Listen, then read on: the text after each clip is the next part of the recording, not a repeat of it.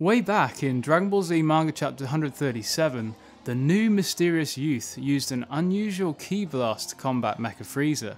The ki blast has never had an official name, as all Trunks said was Frieza! When he fired it in the manga and the anime, but in the video games it was given the unofficial name Burning Attack. Future Trunks always shouts the phrase just before he fires it. We can only speculate why. Burning Attack!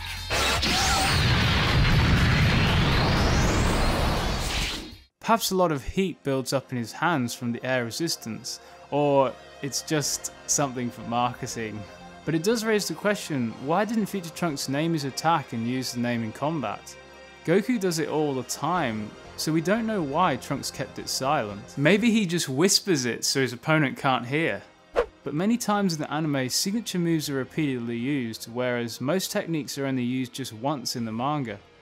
Piccolo's Makanko Sappo, or Special Beam Cannon, is an example where he only used it actually in the manga against Raditz. In the manga, the fight between Frieza and Future Trunks is very short. All that happens is Trunks transforms, then Frieza fires a blast, which Trunks avoids. He then appears on the cliff, shouts Frieza's name, shoots the ki blast, which the video games call Burning Attack, and then quickly appears above Frieza and slices him in half. The interesting thing was, in episode 120 only, in the Japanese they added in a line with Frieza saying, "You challenge me with such a low level attack?" Which could mean Future Trunks used this ki blast as a means of distracting his opponent rather than doing fatal damage.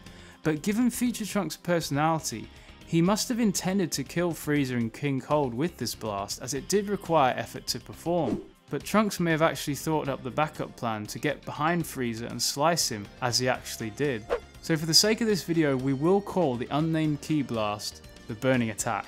Burning Attack itself is very unique to Future Trunks, as he does a series of hand signs before its release. This has led fans for years to question exactly what these hand signs mean. Unfortunately, we still don't have an official explanation, but there are two plausible explanations available. The first reason is that the hand movements must be needed to use the Burning Attack. It is a fast method of gathering ki, quickly releasing the blast at the opponent. It's similar to the Kamehameha, as both techniques use different hand motions to gather ki. You see, here's the thing, most ki blasts would look the same if the user didn't use hand motions to manipulate the ki to a specific format.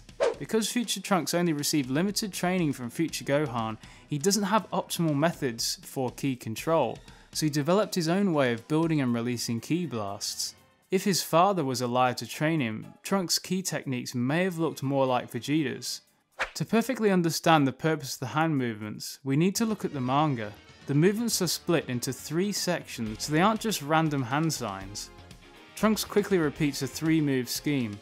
Firstly, a protection-like move which focuses energy, secondly then taking his hands to opposite sides which adds strength to his next move, then thirdly pushing his hands forward to expel the focused energy in front of his body. At this point the energy he gathered is invisible, but it's concentrated several times over, and when he shot the Burning Attack, the concentrated energy in front of him became visible suddenly and fired at Frieza. Furthermore, there is a deeper meaning to these hand signs than even this, and according to Derek Padula, a Dragon Ball scholar, they are a big part of martial arts. These hand signs are known as mudra and can be seen when a Buddha places his hands above his shoulders, back down to the waist and once again over the shoulders.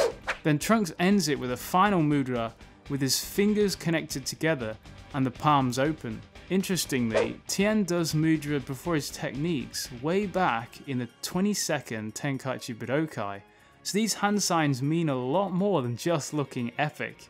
Just as the Burning Attack is released, it could consist of several ki fireballs which have been powered up by Future Trunks' protection and focusing hand motions. This produced a ki blast with huge explosive damage potential, and it is similar to his father's Big Bang attack against Android 19. The Burning Attack isn't a homing ki blast, as it didn't lock onto Frieza because he was able to dodge, but it was tied to the initial targeted location.